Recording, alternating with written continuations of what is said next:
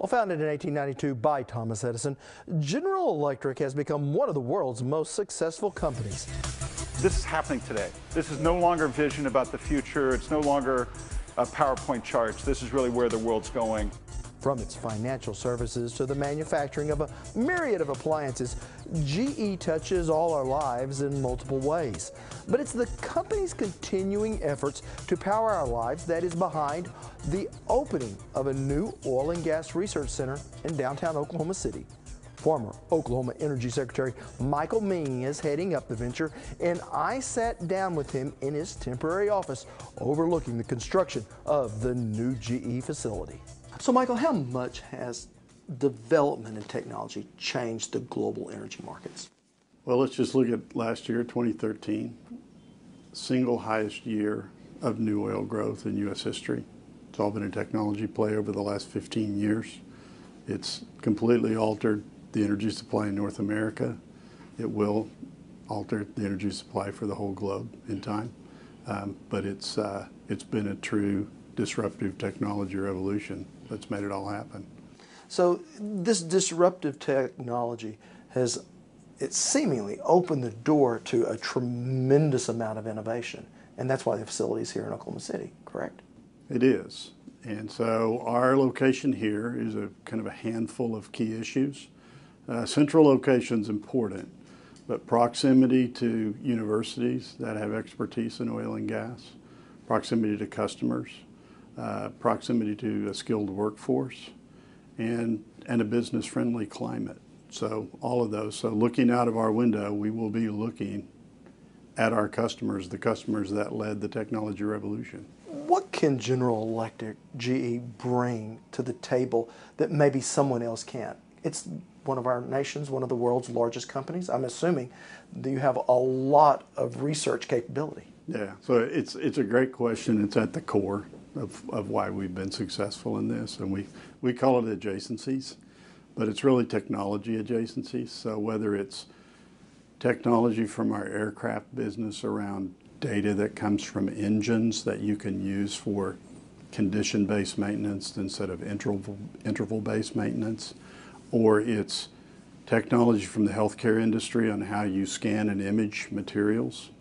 Same technology that is an MRI at a hospital is an MRI that you can use on metal or pipelines or reservoir rock or something like that. Or technology from materials, for example, that we could apply from other industries that could go into the harsh conditions to find and produce oil and gas.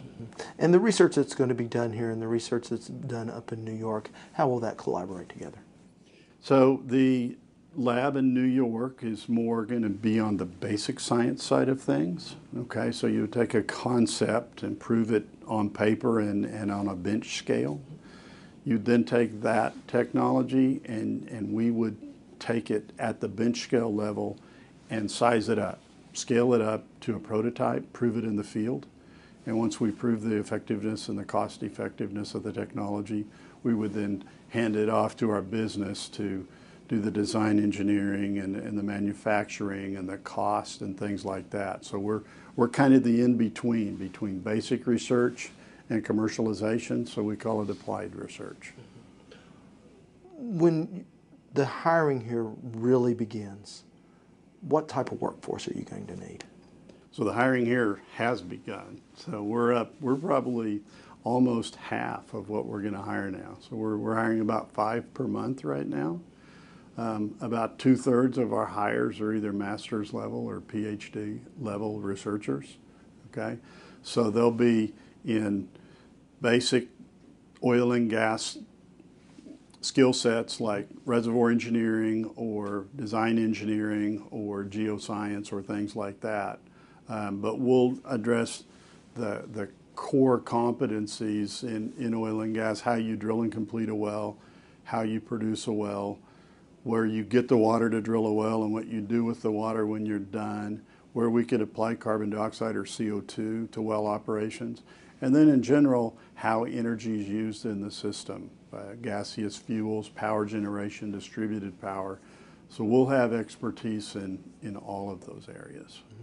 When you take the broad lens look at workforce here, I'm assuming that you want not only a highly educated workforce, but also a diverse workforce when you come in and you're talking about starting new things because you want a variety of thought. We do. We very much embrace diversity, not just gender diversity, but ethnic diversity. So as of today, we've recruited in the United States from 12 different states, but we've recruited from 6 different countries. So we have researchers here from Asia, from the Middle East, from South America. And then we have a big importance on gender diversity. We're under 25% on gender diversity. We would very much like to have more female in the workforce, but that's a challenge today. Female numbers in engineering, for example, are going the wrong direction in our eyes. And we'd like to do everything we can to reverse that trend because the broad diversity of thought here is a good thing for us. Mm-hmm. What about location? We're right here in the middle of oil and gas country. How important is that? It's critical to what we do. So out of our vista of our windows, we're looking literally at the companies that started it all. And so being here next to the customer, walk across the street, being able to interact with the customer, hear what their problems are so we can help develop solutions for their problem. We can't do that from afar. We have to do it up close and personal. Now, I'm looking out your window right now at the new location. You're right here in the heart of downtown Oklahoma City. Oklahoma City's really become an oil and gas hub, has it not? It is. And whereas years ago, Tulsa was the oil capital of the world, and then it kind of transferred to Texas, really Houston.